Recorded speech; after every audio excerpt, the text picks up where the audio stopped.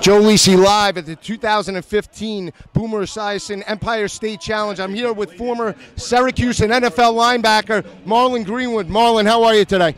Man, I'm doing great. You know, I'm just enjoying coming back here to the Empire Challenge held by the Boomer Esiason Foundation, and just watching these kids compete kind of just have me reminiscing about a time when I played in a game in 1996, and it's just absolutely amazing how the game has evolved and how great it's doing right now. It's a great atmosphere here. Tell me about this atmosphere and watching this game evolve and coming back with your former teammates in this game.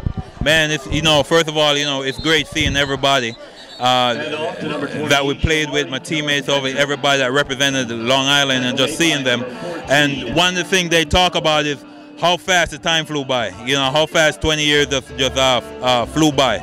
And talking about this game, I remember the first time I played in the game, and I was very, very happy that Boomer, you know, kind of gave us like what we should expect, you know, going into college and actually going into the pros. Like I remember I was on a TV in the morning, you know, and that was my first time ever on a big TV program, and you know, Boomer exposed me to that, and I was very appreciative for that, for him giving me that experience for the first time, and it was just an overall great experience, you know, being on TV and all those things, you know, just all those other things to watch NFL players, you know, from high school, and you know, from high school you don't really get that. This is kind of like the same type of atmosphere they try to give to these all-stars.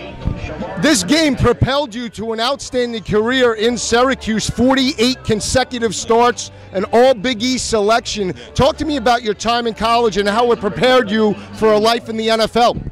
Well, you know, you're exactly right. This game was one of the games that propelled me into college, and you know, starting 48 consecutive games.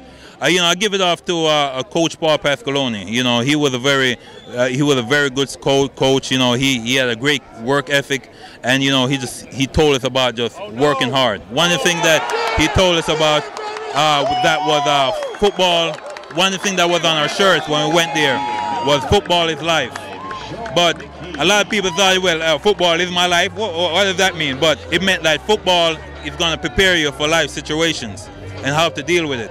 You know, in football, we learn how to play at a high level. We learn how to be accountable. You know, we learn how to overcome adversity, how to deal with success, and how to bounce back from defeat. You know, all those things I learned playing football in high school and at another level in college, which helped us prepare us for the NFL. You know, when I went to the NFL, you know, I was glad that I went to Syracuse. We worked very hard. I remember one time we had 3 weeks of tour days. I don't think we ever had that in the NFL. So, but besides that, and just you know, playing with great coaches, Coach Ed Ogeron, who recruited me, you know, to Syracuse, Coach Paul Pasqualoni, you know, all the different coaches up there, Coach Adazio, Coach William Hitt, his strength and conditioning coach, who's still up there now, you know, just did an unbelievable job in the weight room and everything. And you know, I have a great memories at Syracuse. It's incredible. I know you started the Morlon Greenwood Foundation. You're doing great things, talking and mentoring youth today. Tell me about some of the great things that you have going on with your foundation. Well, the Morlon Greenwood Foundation was started with me and Robert T. Green, who was a member of the Freeport Freeport teammate in high school. And the Morlon Greenwood Foundation, you know, we're having our first football camp July 10th. And one of the things that we want to do is to kind of give back to the community.